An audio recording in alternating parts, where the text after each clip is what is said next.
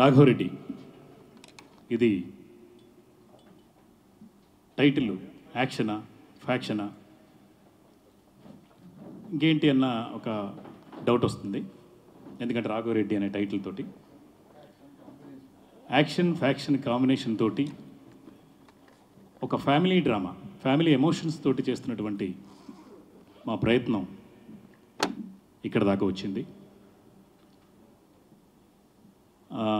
Trailer last week release అయింది. చాలా మంచి స్పందన వచ్చింది. మళ్ళీ నాకు అంటే ఆల్మోస్ట్ ఒక 9 years తర్వాత నా దర్శకత్వంలో వస్తున్నటువంటి సినిమా రాఘవ రెడ్డి. ఈ సినిమా ప్రయాణం విచిత్రంగా మొదలైంది. యాక్చువల్గా మా ఘంటా శ్రీనివాసరావు గారు లైట్ హౌస్ సినీ మ్యాజిక్ నిర్మాతలకు పరిచయం చేయటం, ఆ నిర్మాతలు నా కథ విని, అలాగే శివ కంఠంనేని గారు హీరోగా ఒక మంచి డిఫరెంట్ కాన్సెప్ట్ తోటి ఏదైనా చేద్దాము అనుకున్నప్పుడు క్రిమినాలజీ ప్రొఫెసర్ అంటే కాలేజీలో వందలాది మందిని అదుపు చేసేటువంటి రాఘవరెడ్డి అనే ఒక ప్రొఫెసర్ చెడు అలవాట్లు, చెడు కార్యక్రమాలు, చెడు చేసేటువంటి చీడపరుగుల్ని ఏరివేయటానికి ఒక పోలీస్ ఆఫీసర్ లాగా కనిపిస్తాడు. కానీ పోలీస్ ఆఫీసర్ కాదు.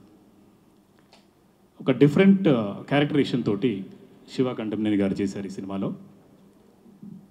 అలాగే వారి కాంబినేషన్కి ఎవరైనా పాత హీరోయిన్ అంటే పాత పడిపోయిన వాళ్ళే కాదు, ఒక మంచి హీరోయిన్ పేరున్నటువంటి వ్యక్తి ఉంటే బాగుంటుంది అని అన్నప్పుడు మా నిర్మాతలు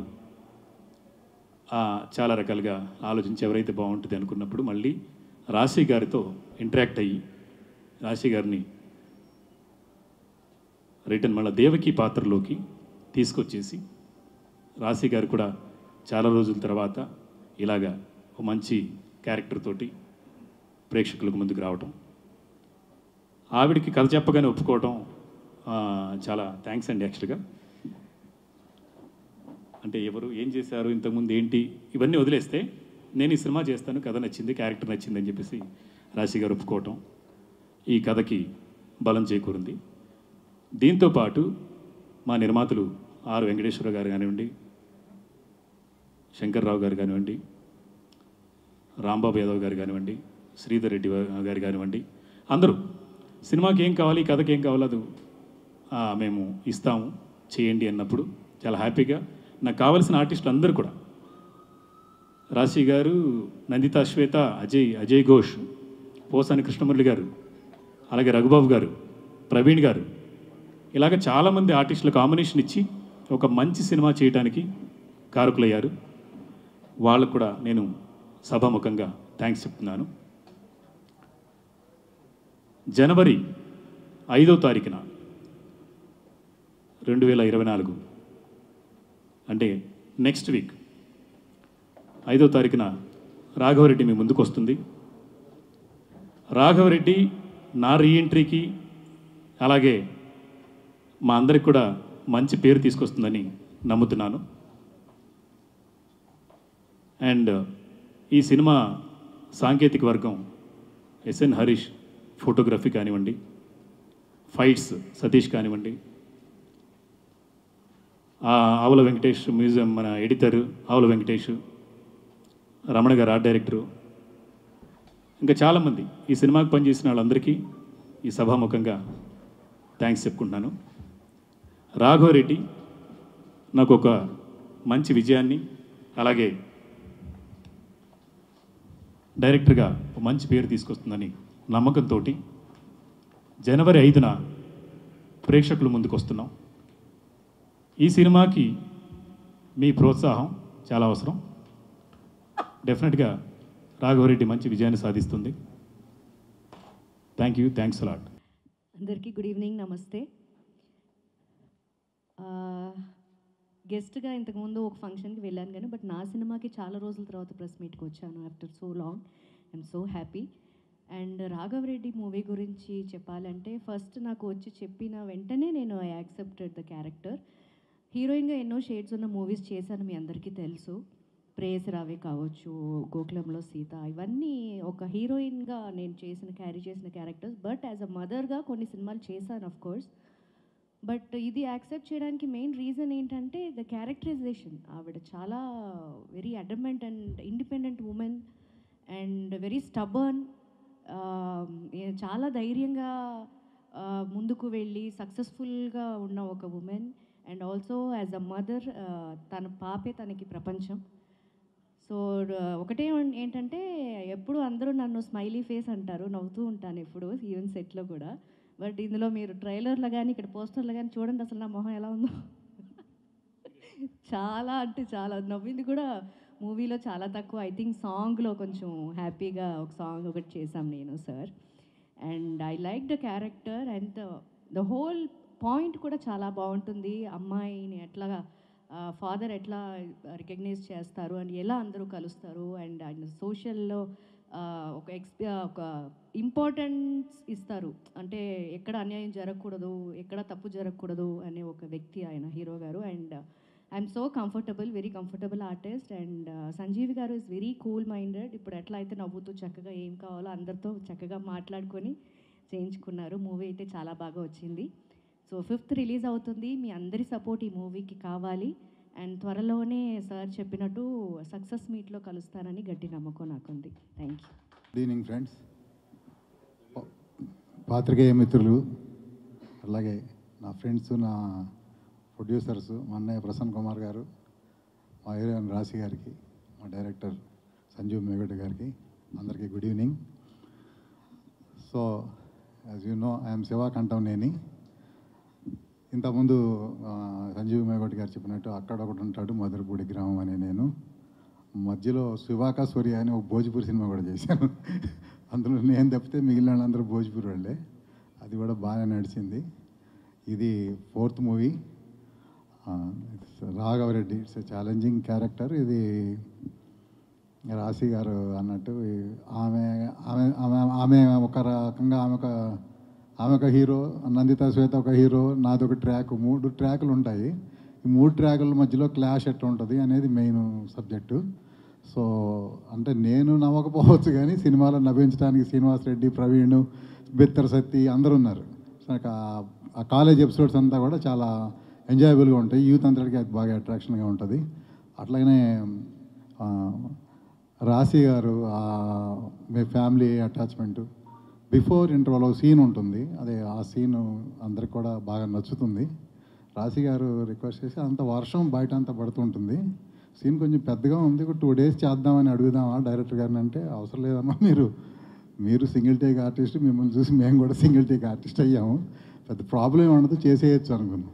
సో ఆ రోజు ఆ కాల్ షీట్లోనే 6 మొదలెడితే 2 o'clockకి ఆ రెయిన్ ఎఫెక్ట్లో బిఫోర్ ఇంటర్వల్ ఆ సీన్ బాగా ఫ్యామిలీస్ని కానీ అందరినీ స్టోపర్లను బాగా ఆకట్టుకుంటుంది. అదేవిధంగా క్లైమాక్స్ సీన్ కూడా కొంచెం మీకు అర్థం అవడం కోసం చెప్తున్నా. వెంకటేష్, సౌందర్య అటువంటి సీన్లు చేసేవాళ్ళు ఇంతకుముందు. ప్రేక్షకుల్ని కొంచెం ఏడిపించే స్టైల్లో ఉంటుంది. So we could do it అని అనుకుంటున్నాను నేను. అది కూడా బాగా ఉంటుంది. అది మా డాక్టర్గా చేసిన నందిత శ్వేత కూడా మీకు తెలుసు, ఆమె వెరీ గుడ్ పెర్ఫార్మర్, మంచి పెర్ఫార్మెన్స్ చేస్తుంది, ఆమె బాగా చేసింది. అట్లాగే బెత్తర్ సత్తి, శ్రీనివాస్ రెడ్డి, ప్రవీణ్, అజయ్ ఘోష్, పోసాని కృష్ణమురళి, మా ఫ్రెండ్ వెంకటేశ్వర గారు కూడా ఒక ఎస్పీ పాత్రలో కనిపిస్తారు ఇందులో. అందరూ కూడా ఎవరికి వాళ్ళు యాప్ట్గా చేశారు, అందరూ బాగున్నారు. సినిమా మంచి హిట్ అవుతుందని ఆశిస్తున్నాం. దీన్ని బాగా ఇందాక మా శ్రీధర్ రెడ్డి గారు చెప్పినట్టు ఇంతకుముందు కూడా మీరు మా సినిమాను బాగా ముందుకు తీసుకెళ్లారు పబ్లిక్లోకి, రివ్యూస్ కానీ మీడియా. అక్కడొకటి ఉంటాడు సినిమాకి అయితే టైమ్స్ ఆఫ్ ఇండియాలో కూడా 4.5 రేటింగ్ ఇచ్చారు. అది చాలా ఆనందకరమైన విషయం. మొన్న కూడా మధురపూడి గ్రామం అనే నేను మంచి రివ్యూస్ వచ్చినాయి, మంచి పేరు వచ్చింది దానికి కూడా. మా ప్రొడ్యూసర్ ఇంతకుముందు అన్నాడు, బాగా పేరు వచ్చింది కానీ డబ్బులు రాలా. ఈసారి పేరుతో పాటు డబ్బులు కూడా బాగా రావాలని ఆశిస్తున్నాం. ఈ రాజస్థాన్ ఇంటర్నేషనల్ ఫిలిం ఫెస్టివల్కి సెలెక్ట్ అవ్వడం కూడా ఇది మామూలు విషయం కాదు. 700 సినిమాల్లో 30 సినిమాలు తీశారు, తెలుగు నుంచి 3 సినిమాలు, అందులో మనది ఒకటి. సో సో జనవరి 27 నుంచి 31 వరకు ఆ ఫెస్టివల్ జరుగుతుంది. ఈ రాఘవరెడ్డి కూడా మనకి అట్లానే కొంచెం డిఫరెంట్ మూవీ, కొంచెం ఎంతసేపు తమిళ్ మలయాళం జోనర్ని మన వాళ్ళు అప్రిషియేట్ చేస్తుంటారు. ఇంచుమించు మనది కూడా అట్లానే ఉంటుంది. ఏ భాషకైనా ఇది సెట్ అయ్యే టైప్లో ఉంటుంది సినిమా. సో ప్రేక్షకులు ఆశిస్తారని ఆశిస్తున్నాను నేను కూడా. It's sir we are hoping again it's the hope. Thank you అండి, థ్యాంక్ యూ వెరీ మచ్. మా శివ కంఠమయ్య గారి కొత్త సినిమా సందర్భంగా శుభాకాంక్షలు తెలియజేస్తూ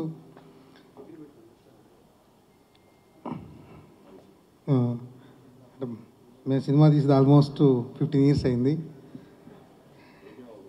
మాది భగవంతుడు. ఈ సినిమా మంచి హిట్ అయ్యి మా కంఠమయ్య శివ మంచి పేరు రావాలని ఆశిస్తున్నా. సరే, మా లైట్ హౌస్ సినిమా మ్యాజిక్ తరఫున ఇది 3వ సినిమా. ఇది ఫస్ట్ మూవీ అక్కడొకట రిలీజ్ అయింది. సెకండ్ది మొన్న అక్టోబర్ 13న మధురపూడి గ్రామం అనే నేను సినిమా రిలీజ్ చేశాము. ఇది 3వ సినిమా. ఈ సినిమా సంజయ్ మేగోటి గారు కథ చెప్పగానే ఆయన ఇంతకుముందు ఏం చేస్తారు ఏమని ఆలోచించకుండా ఇమీడియట్గా ఓకే చెప్పాము. హీరోయిన్ కోసం మాత్రం కొంచెం కష్టపడ్డాము. మా శంకర్రావుకి ఎలాంటి హీరోయిన్ మ్యాచ్ అవుతుందని చివరికి రాశి గారిని అడగగానే వారు ఒప్పుకున్నారు. చాలా ఆనందం వేసింది. ఈ సినిమా ట్రైలర్ చూసిన తర్వాత చాలా అద్భుతంగా సినిమా వచ్చిందనిపించింది. రికార్డింగ్ కానీ, ఎడిటింగ్ కానీ, కంపోజింగ్ కానీ చాలా బాగా చేశారు. ప్రతి దాంట్లో మన సంజయ్ గారు దగ్గరుండి శ్రద్ధగా సినిమా చేశారు. ఈ సినిమాను ఛాలెంజింగ్ తీసుకున్నారు ఆయన. ఈ రీఎంట్రీతో మంచి ఇంటి కొడతారని కూడా ఆశిస్తున్నాం మేము. ఈ మూవీని జనవరి 5న 2 రాష్ట్రాల్లో చాలా థియేటర్లో రిలీజ్ చేస్తున్నాము. మీరందరూ ఆదరిస్తారని మనసావాచ కోరుకుంటున్నాము. ఈ పాత్రికేయులకు, మా టెక్నీషియన్స్కు, మా తోటి మిత్రుల ప్రొడ్యూసర్స్కి, మా హీరోయిన్ల గారికి, సపోర్టింగ్ ఆర్టిస్టులకి అందరికీ థ్యాంక్స్ చెప్తూ థ్యాంక్ యూ. టెక్నీషియన్స్ అందరికీ కూడా ప్లస్ ఆర్టిస్టులు అందరూ ఈ మూవీలో యాక్ట్ చేసిన అందరికీ కూడా ధన్యవాదాలు. యాక్చువల్గా ఇందాక డైరెక్టర్ గారు 2 చెప్పారు, యాక్షన్ ఫ్రాక్షన్ అని.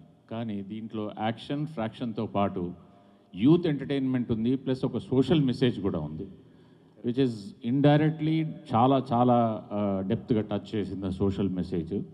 డెఫినెట్గా ఇది అన్ని క్లాస్ ఆఫ్ పీపుల్కి అన్ని సెంటర్స్లో కూడా ఇది బాగా ఆడుతుందని నమ్మకంతో ఉంది నాకు. దీన్ని ఇక్కడి నుంచి డేట్ అయితే అనౌన్స్ చేశారు 5th January అని.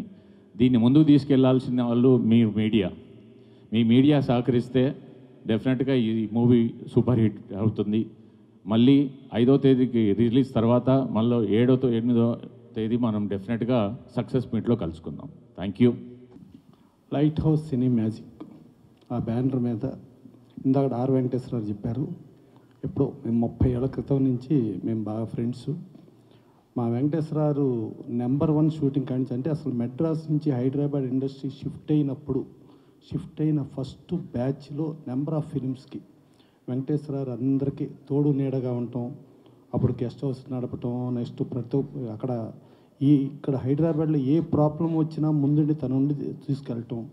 ఈవెన్ అచ్చిరెడ్డి గారు కానీ, కృష్ణారెడ్డి గారు కానీ మొత్తం అందరూ కూడా ఆయనతో బాగా ఎదురుగా ఉండటం. దాని తర్వాత ఆయన రియల్ ఎస్టేట్లో బాగా సంపాదించి, తర్వాత మన కొల్ల అశోక్ కుమార్ గారు, ఆయన వియ్యంకుడు, ఇప్పుడు నిర్మాతగా కూడా కంటిన్యూ అవుతున్నారు.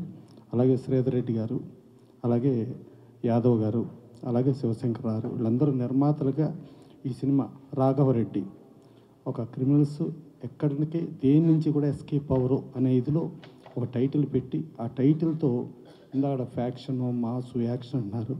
దాంట్లో నాకు చూస్తే ఒక ఫ్యామిలీ డ్రామా, అద్భుతమైన ఫ్యామిలీ డ్రామా ఉంది. ఒక భార్యాభర్తల మధ్య ఇద్దరు ఒక విడిపోయిన దాంతో కూడా బిడ్డను చూపించకుండా ఉండి, తర్వాత ఆ బిడ్డను ఈ కాలేజీలోనే చదువుతాంది అని ఛాలెంజ్ చేసి నువ్వే ఐడెంటిఫై చేసుకో అని చెప్పే ఓ హీరోయిన్ క్యారెక్టరు. అలాగే హీరో ఆ కాలేజీలో ప్రొఫెసర్గా ఉండి ఒక మత్తు పదార్థాలు కానీ లేకపోతే ఏమైనా డ్రగ్స్ కానీ అవన్నీ రానివ్వకుండా ఏ ప్లేస్ అయితే ఉంటుందో ఆ ప్లేసు ఆ కాలేజీకి మూల కారణం ఏంటంటే ఫలానా హీరో క్యారెక్టర్ అక్కడ ప్రొఫెసర్గా ఉంటాం.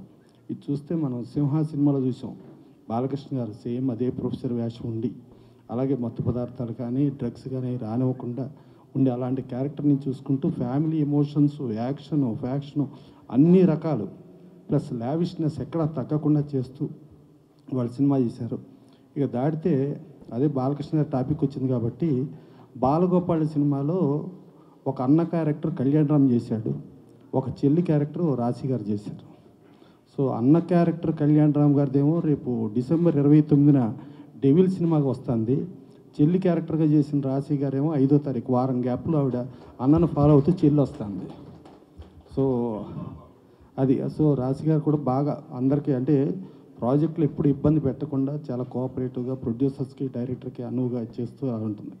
తర్వాత మా మేగోడి సంజీవ్ గారు ఒక పక్కా ప్లాన్డ్గా ఒక పర్ఫెక్ట్ ఆయన ప్రతి సినిమా ఏం చేసినా అది తెలుగు సినిమా చేసినా కన్నడ సినిమా చేసినా ఏ సినిమా చేసినా డిఫరెంట్ అన్ని శాఖల్లోనూ ఉండి 24 క్రాఫ్ట్స్ మీద పూర్తి స్థాయి కమాండ్ ఉండి పక్కా ప్లానింగ్తో పర్ఫెక్ట్గా ఒక ప్రొడ్యూసర్కి కన్వీనియంటు ప్రొడ్యూసర్కి వీలైన డైరెక్టర్ ఎవరు అని అంటే దాంట్లో టాప్ 5లో మా మేగోడి సంజీవ్ గారు వస్తాడు.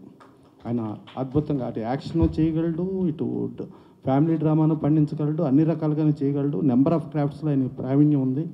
సో అది ఇక మా కంఠంనేని శివ గారు ఎప్పుడు చూసినా ఆయన పొద్దున్నే ఆ జిమ్ నుంచి వస్తూ ఉంటాడు మన ఫిల్మర్ క్లబ్లో. హ్యాపీగా సుఖంగా ఉండొచ్చు కదండి, ఎందుకంటే ఈ బాడీని కష్టపెడతామనంటే ఆయనకు అదొక ప్యాషన్. ఆ హీరోగా ఫిట్నెస్ ఉండటం కోసం కానీ దానికి ఆ సినిమాకి ప్రాణం పెట్టేస్తాడు. అప్పట్లో ఒకడు ఉండేవాడు ప్రతిసారి చూసుకుని ఎడిటింగ్ ఏం చేయాలి ఏంటి అని చూసుకుంటాం. తర్వాత ఇంకో సినిమా మధురపూడి అనే గ్రామం అది ఒకటి, తర్వాత భోజ్పురి సినిమా చూస్తాం. కానీ ఒక ప్యాషన్ ఆయన ఏంటంటే సినిమాలో సరే ఇప్పుడు ఈ సినిమాకి మాత్రమే ఆయన చెప్తున్నాడు, ఆయన డబ్బు ప్లస్ పేరు రెండు కావాలని. ఆయన డబ్బు గురించి ఆలోచించేవాడు కదా, ప్యాషన్తో వెళ్ళిపోతామే కంటిన్యూగా సినిమాల మీద సినిమా. సరే ఇందాకడ మా సంజీవ్ గారు చెప్పారు చిరంజీవి గారికి చాలా బ్రేక్ ఉందండి, దాదాపు 10 ఏళ్ళు ఇండస్ట్రీ నుంచి మా అందరికి రామనాయుడులో పార్టీ ఇచ్చి టాటా బై బై చీరో చెప్పి వెళ్ళిపోయారు ప్రజారాజ్యంలోకి. మా శివగారు అటు వెళ్ళరండి, ఇక్కడే ఉంటారు. ఆయనకి టాటా బై బై చీరు అలవాట్లేదండి. అది అందుకని ఆయన్ని ఈయన ఈ రేంజ్లో పోల్చదు. ఈయన నేను పోలిస్తే బాలకృష్ణ గారితో పోల్చండి, నాన్ స్టాప్ కొట్టుడే. అది అందుకని ఆయన ఫిజికల్గా కష్టపడుతూ ప్లస్ సినిమాని ప్యాషన్గా ఫీల్ అవుతూ ఒక ప్రమోషన్కి ఏం చేయాలి ఏంటి అహర్నిశలు సినిమా ప్రతిదీ సినిమా అనుకుంటూ ఆయనకి తోడు నీడగా మా వెంకటేశ్వర శివరెడ్డి గారు వీళ్ళందరూ కూడా ఉంటూ ఒక ప్రాజెక్ట్ ఇప్పుడు ఇది అయ్యింది, మళ్ళీ నెక్స్ట్ ఏంటి ఇప్పుడు ఆయన అక్కడ ఆలోచిస్తున్నాడు చూసారా, నెక్స్ట్ ప్రాజెక్ట్కి ఆలోచిస్తున్నాడు ఆయన, అంత స్పీడ్గా ఉంటాడు ఆయన. సో డెఫినెట్గా ఇట్లాంటి సినిమాలు బాగా ఆడితే టెక్నీషియన్స్కి కానీ ఆర్టిస్టులకు కానీ అందరికీ కూడా యూస్ఫుల్గా ఉంటుంది. సో మీడియా పరంగా కూడా మీరు ఈ సినిమాను ప్రమోట్ చేయండి. ఒక ప్యాషన్ ఉండి ఒక పర్ఫెక్ట్గా ఇండస్ట్రీకి ఉపయోగపడే వీళ్ళ మీద ఉపయోగం ఉంటుంది. ఇంకోటి ఏంటంటే మనం చెబుతాం పోకిరి అనో లేకపోతే పెద్ద సూపర్ హిట్ సినిమాలు చెబుతాం. స్పేస్ విజన్ నరసింహారెడ్డి గారు రండి సార్. మా నిర్మాత సభ్యుడు నరసింహారెడ్డి గారు, మా వెంకటేశ్వర నిర్మాత సభ్యుడు, మా శివాకంఠం నేను గారు నిర్మాత సభ్యుడు, అది మేగోడి సంజీవ్ గారు నిర్మాత సభ్యుడు. సో ఇట్లాంటి సినిమాలని అంటే ఇవాళ ఇండస్ట్రీ బతుకుతాంది, ఒక 5 to 8% ఆఫ్ ది ఫిలిమ్స్ సక్సెస్తో బతకట్లేదండి. మనకు ఇండస్ట్రీ బతుకుతాంది, ప్రతి ఒక్కళ్ళు ఒక ప్యాషన్తో ముందుకొచ్చి 92 నుంచి 95% వాళ్ళు ఇచ్చే డబ్బులు అంటే ఒక సూపర్ హిట్ సినిమాకి అదే రెమ్యునరేషన్ ఇస్తాం, ఒక ఫెయిల్యూర్ సినిమాకి అదే రెమ్యునరేషన్ ఇస్తాం. సో మనకి ఈ చిన్న సినిమాలు ఈ ఫ్యూచర్ ఉండే ఈ సినిమాలే ఇండస్ట్రీని బతికిస్తున్నాయి. బాగా పెద్ద సినిమాలు సూపర్ హిట్ అయిన సినిమాలు ఏమైనా ఉంటే వాళ్ళు ఏదైనా బెంజ్ కార్లు కొనుక్కోవటానికో లేకపోతే వాళ్ళు ఏదైనా పెద్ద ఇల్లు కొనుక్కోవటానికో లేకపోతే వాళ్ళు పెద్ద ల్యాండ్స్ కొనుక్కోవడానికో పనికొచ్చినాయేమో కానీ ఇండస్ట్రీని కాపాడుతుంది ఈ సినిమాలే. ఈ సినిమాలు ఉంటేనే ఇండస్ట్రీ ఉంటుంది. ఇండస్ట్రీలో పార్ట్ అయిన మీడియా కూడా దయచేసి ఈ సినిమాలను కాపాడండి, ఈ సినిమాలను ఇచ్చేయండి. మనం స్టార్ల కోసం వెనకమాల పడి స్టార్ల ఫోటోలు కాకుండా వీళ్ళ ఫోటోలు వీళ్ళని ఇచ్చేయండి, వీళ్ళని రేపు ఫ్యూచర్ స్టార్లు చేయండి. దయచేసి మీరు ప్రమోషన్ చేయాలి, ఇట్లాంటి సినిమాలు బతికించండి. ఈ బతికితేనే ఇండస్ట్రీ బతుకుద్ది. ఇండస్ట్రీని బతికించడం కోసం ఈ సినిమాని ఆడించాల్సిందిగా కోరుతూ సెలవు తీసుకోండి.